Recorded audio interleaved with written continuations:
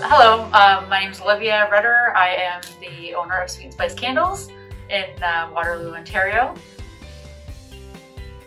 So we hand pour soy wax candles.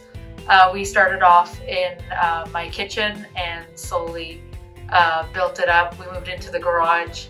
It started overflowing back into my kitchen, and then just in August we found a brick and mortar location just to continue with our growth. And then it gave us the opportunity to have a store and showcase many different local artisans.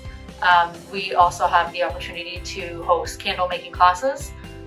So we run those throughout the week and on the weekends and just teach everyone what we do, and they get to experience making their own candles and take them home on the same night.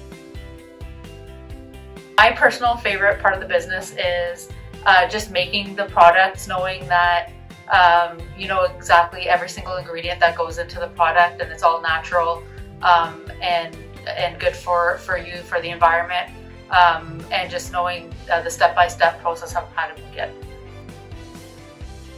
So one thing that we really strive for is just supporting local and supporting the local community, helping other local artisans